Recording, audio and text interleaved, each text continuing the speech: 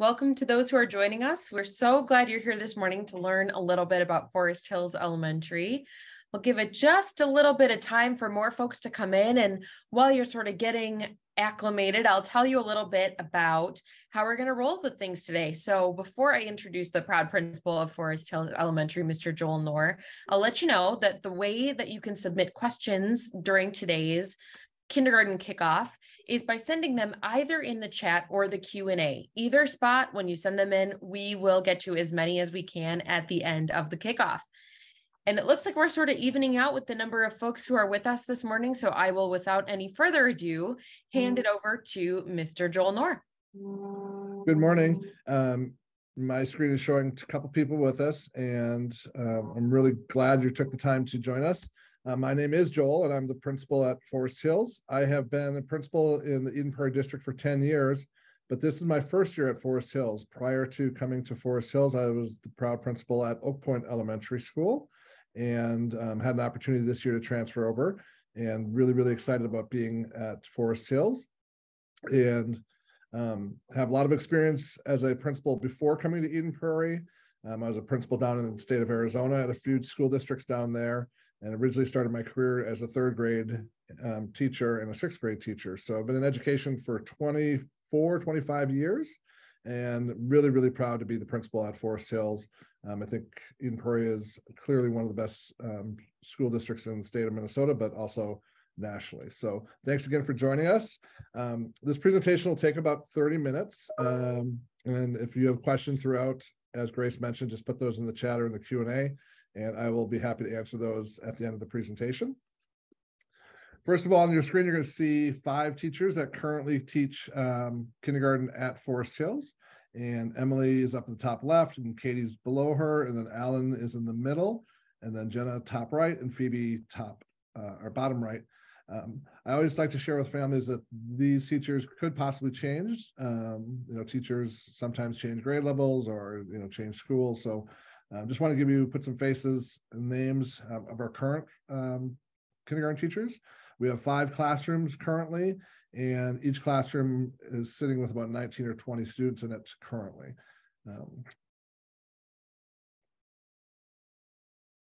Parents and students have given us feedback. Our district does a great job getting feedback, asking parents what they think. So we have lots of indicators that tell us why Eden Prairie is a great school district. We have a 98% quality teacher rating. That's from our 2020 survey. And I'm not going to read all these to you, but you can see again that this 90s, mid 90s, 100%, just on how families feel. And these are third-party survey results. So these aren't just Joel or the district making up these numbers. These are actually surveys that are scientifically valid and reliable in terms of how families feel.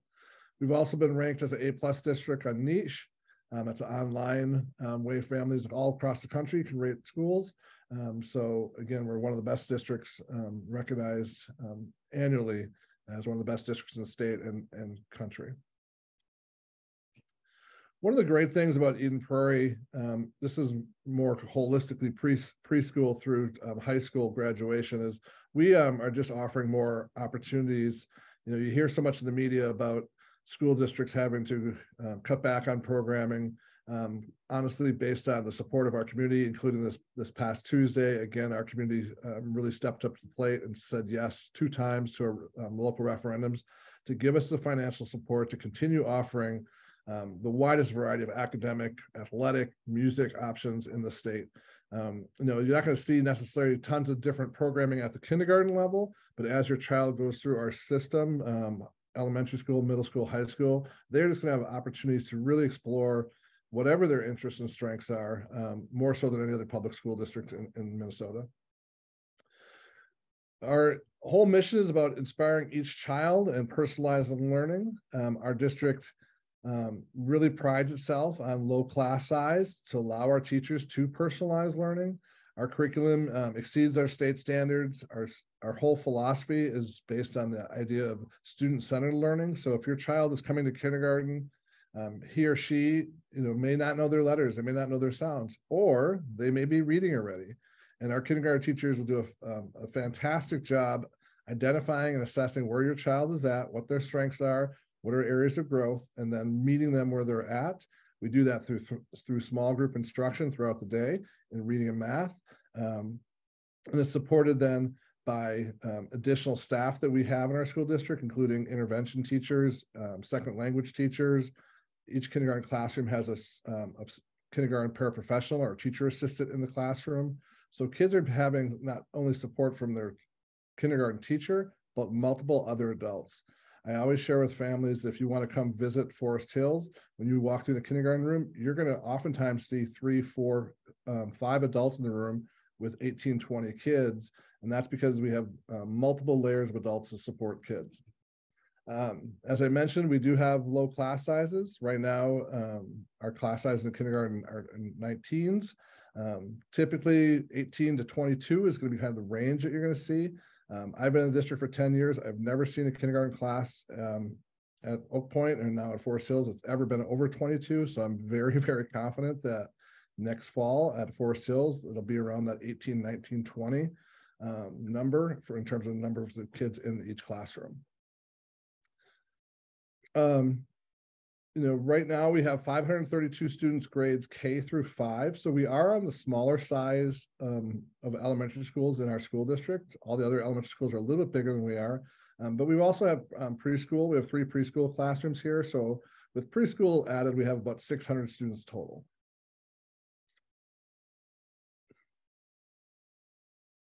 We have an amazing family sense of community at Forest Hills. One of the things I always heard when I was at Oak Point was, oh, Forest Hills is such a close-knit, tight-knit community. The school, when you look at where we're geographically located, it is in a, I'm not gonna say older part of the school district, but it's more established. There's not a lot of new homes or new apartments being built around it. So the school's been here for 50 years. This is actually our 50th year as a school. So there is a lot of pride and history in the school. The previous principal was here for 27 years, I believe. And one of the things I'm really discovering is, what a great job she did and the staff did and the community did, building a sense of family and community here. So there's just a sense of when you come in of like warm, welcoming, we want to take care of you. We're all working together. So our parent teacher organization does a great job of that, providing lots of extra enrichment opportunities and family events. But then we also do intentional teaching around social emotional learning and mindfulness. One of the things that you'll see at Forest Hills is we teach children specifically about the zones of regulation. And I know that may be difficult, but in a nutshell, what that is really teaching children that, we all have different emotions. It's having feelings are okay. And being in all these different zones are okay, but how do we navigate? How do we, when we're upset, if we're tired, if we're sad, what can we do explicitly to help a child move out of that zone into the green zone is where we want all children to be, because we know that if children are happy and positive, calm, that's when they learn best. And so we explicitly teach those zones of regulation. So if a child is upset or angry, if something happens, how do we calm ourselves down? How do we get back and center ourselves so we're ready to learn? As I mentioned, our PTO does a lot with bringing in community events. Due to COVID the last few years, all the schools, not only in Eden Prairie, but statewide, nationwide, really had to limit the number of community celebrations, but thankfully, those days are in the past, and we're able to bring back many of our celebrations. So we just had a fall event where we had food trucks and bounce houses and DJ. Families came. It was a great event.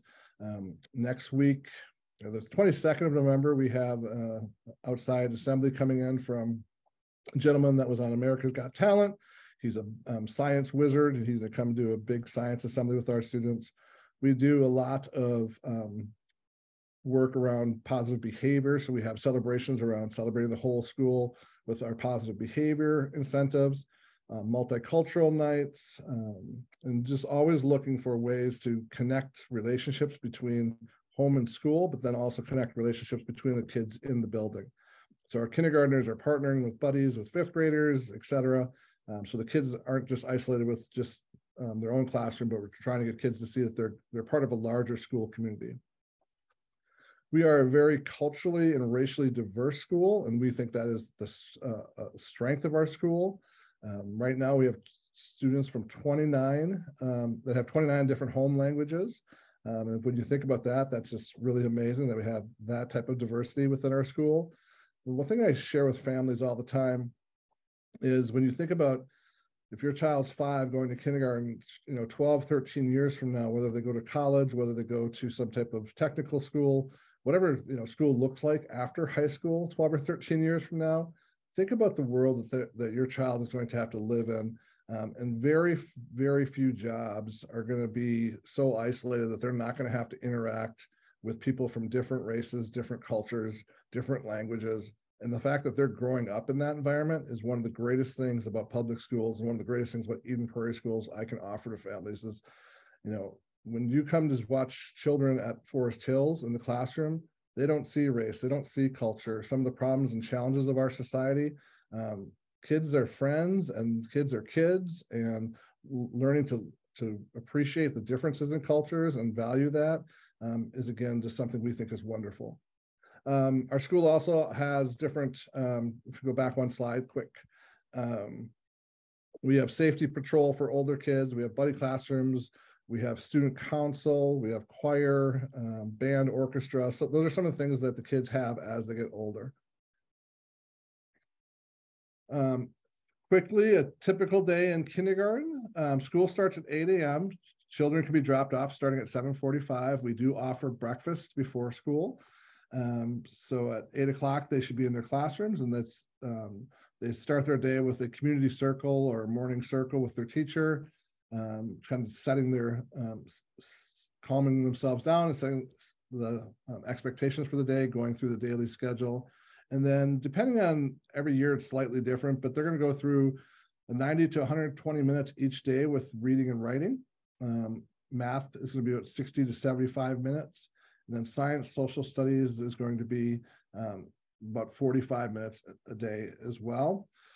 Each child in our school has an iPad starting in kindergarten. We at Forest Hills do not send the iPads home, but that is an option. Some of the schools in our district do have the iPads go home. We have just found that it's easier to make sure that the iPad stays charged if we keep them here at school. Oftentimes I get questions about, well, how much screen time?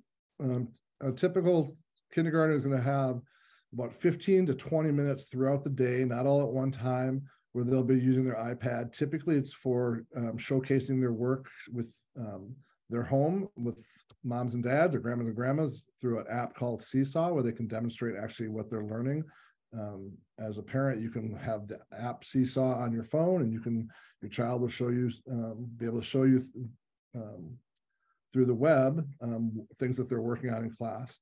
We also use the iPads in kindergarten for some reading apps. So there's some great reading apps out there that children, as they're learning to read, really personalize their reading at their level so they get practice.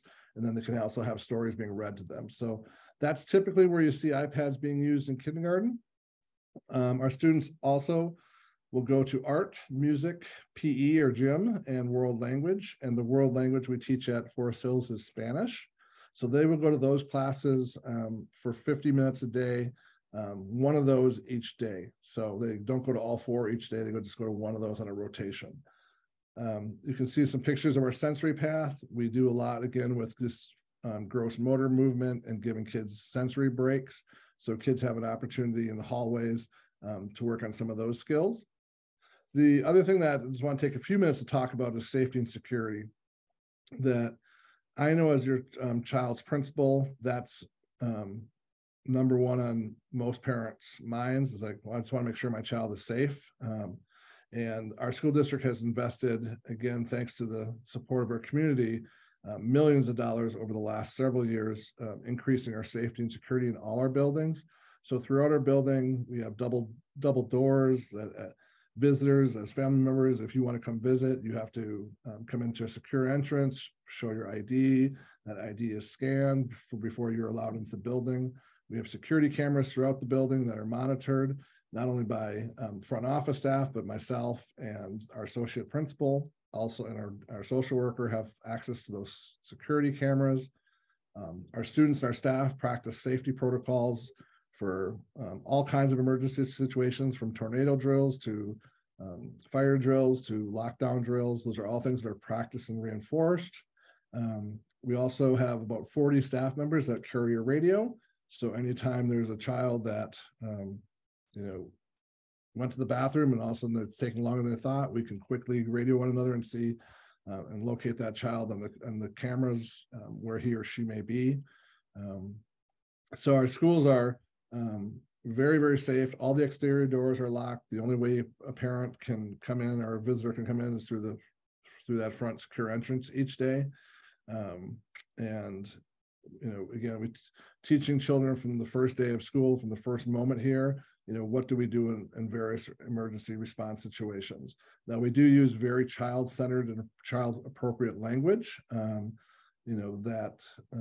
kids understand, how to be safe, how to, navigate, if the fire alarm goes off, what do we do? If there's more questions about specific security questions, please make sure to put those in the chat. We'll go to the next slide. We do offer what I think is a really comprehensive and extensive school-age care program before and after school. And this is through our community ed program, which is tied to our school district. So that's housed right here at the school that offers, not only indoor and outdoor activity time, but it gives kids homework time, but games, play, all the things that you'd see in a private after school or before school program. It's all offered here at our school, and it's in our cafeteria. Starts at 6:30 in the morning and goes all the way to the end of the day. Families can choose 1 day a week, 5 days a week, just mornings, just afternoon, both. It's very, very flexible scheduling. There is financial assistance available for families that qualify. If you want more information about that program, it's called Eagle Zone. You can contact our district office and ask to talk to staff from Eagle Zone, or you can contact our school and just ask for Eagle Zone, and we'll connect you with more information about before and after school programming. We also, as I mentioned earlier, have preschool now at Forest Hills. We think this is wonderful because it's going to make our kindergartners for next year, their transition to kindergarten here, so smooth and so easy. I'm not sure if either of you that are on the call have your child here in preschool or not, but if you don't, that may be something you want to consider, as you move forward before kindergarten next year.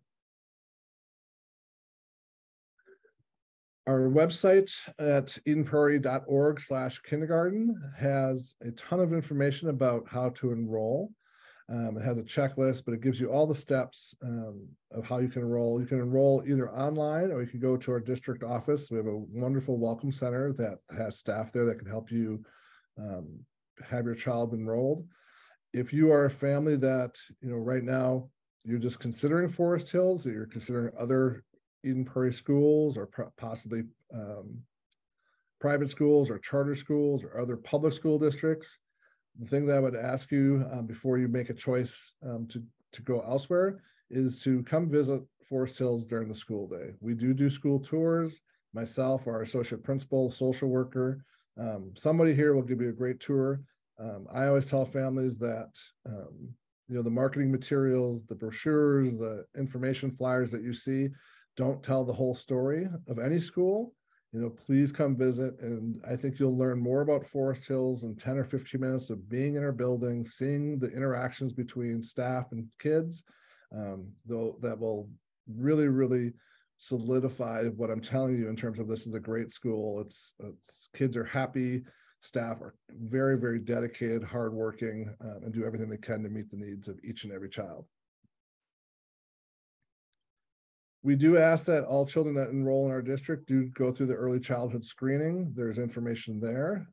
It is required by the state of Minnesota before you start kindergarten. So the earlier you can do that, the better. And you can do that by, again, scheduling online or calling that number that's on the screen. So the question I oftentimes, if you're coming to Forest Hills, I would ask that you register sooner rather than later. And families, especially if you have older children here, like, well, what's the big rush? Well, the biggest thing is that third bullet point. It gives me as the principal enough time to make sure I can hire the very best teachers. Every year, we have families that wait till August, late August, to decide to register, and they've known all along that they were coming. Well, that puts us then where that possibility of having to divide a class and create another section, and then looking for the very best teacher becomes more difficult in August than it does in February. Eden Prairie is a highly desired school district for teachers in the metro area to work in.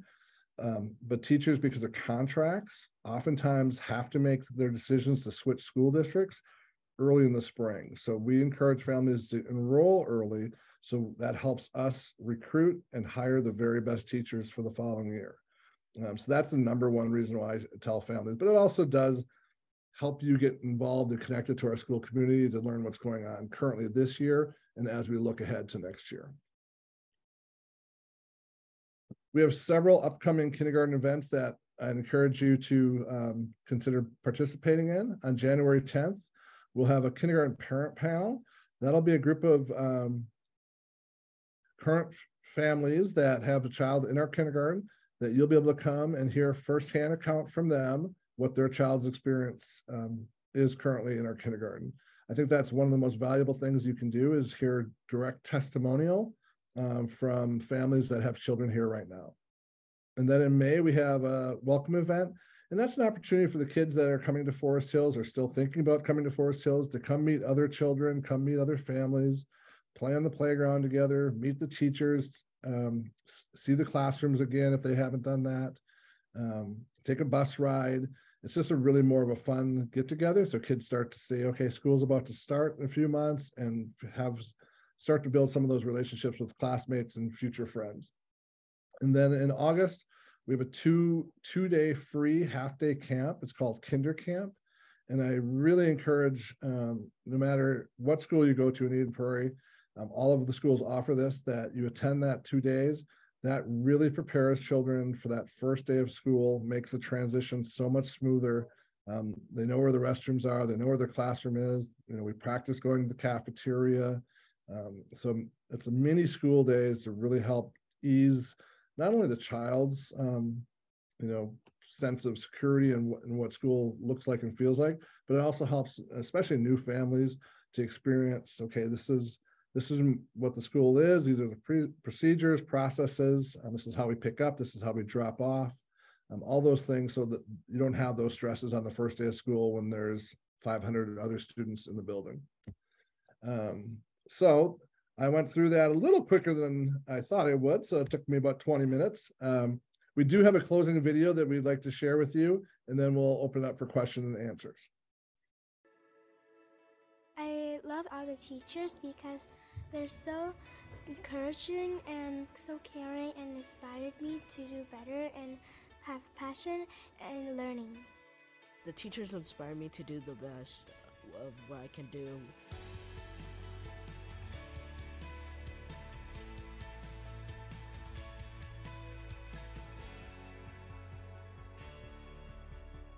Forest Hills puts kids first. Every child is treated like they are the most important child in the school, in the classroom, in the district. The passion that the teachers have for the students, you can feel and see all the time. From the moment kids are walking in the doors, there's teachers and staff outside welcoming students in. I'm surrounded by professionals that care about kids more than anyone that I've ever met. The positive learning environment at Forest Hill helps the kids to be positive at home. They are smiling, and that's the happiest part. We're always pushing towards that positive self-image. I do a lot of things with identity building. We talk about building their brand as fifth graders, like, what do you want the world to see you as? And then let's strive towards that. So we've been doing a lot of work over the last 2 years about mindfulness and mindsets for learning. They're two separate things that go together really nicely. Mindfulness is that calm that you bring to learn. Being reflective and being in tune with how are we coming in as learners and as teachers, and take a moment to pause, take a moment to breathe, to think about, how am I ready for this lesson? What do I need to do to prepare to to engage in this learning. And then a mindset for learning is once you're calm and ready to be there, that mindset is that you're optimistic, you can do this.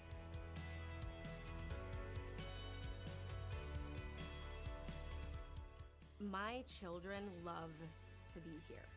So they're excited every morning to go to school. And it's kind of a battle sometimes at dinner for whose turn is it to share about their day. The teachers do a very good job of fostering that individuality in our children. They take the time to get to know each individual child's need, each individual child's skill set. Eden Prairie Schools is going to take care of your kid in a way that every single time they come home, they're going to have an experience. Their ideas get to be stretched, and they get to hear the ideas of multiple perspectives. At the end of their journey, they're going to have experiences with adults that have cared for them and that have challenged them and held them to a standard that we know helps kids develop into adults that are going to change the world.